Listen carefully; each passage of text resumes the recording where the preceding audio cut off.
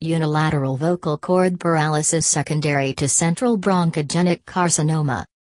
Vocal cord paralysis may arise from neurogenic paralysis or mechanical fixation. It is sometimes the only sign of an underlying disease. Thus, it is clinically important to diagnose the primary disease in cases of vocal cord paralysis because many of its potential causes, such as symptom-free malignant tumors, can be fatal or cause serious morbidity if detected late. Radiologic evaluation is often useful for determining the etiology of vocal cord paralysis.